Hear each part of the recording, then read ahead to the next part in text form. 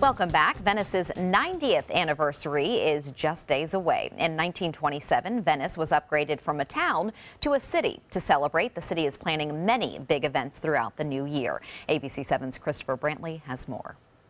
It's hard to imagine, but only 90 years ago, Venice was an orange grove. And it might have stayed that way if it wasn't for one man, John Nolan. John Nolan looked at it and developed the city plan for the city of Venice. Nolan was a renowned landscape artist. He's the one responsible for the layout of Venice's roadways and its general design. But in the 1940s, it looked as if the city might not make it. The city almost disappeared. It was down to just a couple hundred residents. The Great Depression nearly sank the city on the Gulf. Still, it pressed on following Nolan's plan. We could be any other city in Florida if we didn't have a plan and if that plan wasn't followed.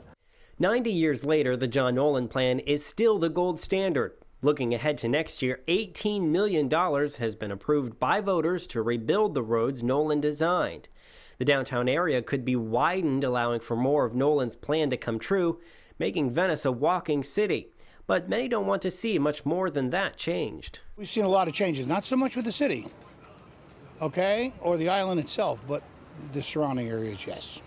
One surrounding area could be Venice's seaboard. There's been talk of making it more of a restaurant and boutique business hub rather than an industrial area. For its 90th, the city is going all out, partnering with various local groups, including the Venice Area Historical Society and the Sertoma Club, to kick off a year of celebrations. We want to have events for our locals, and then also for naturally when the visitors come in, you know, the snowbirds. So we want to try and spread that out. We have events going on from February until October to capture that. That was ABC 7's Christopher Brantley reporting, and this sort of official anniversary will take place in May.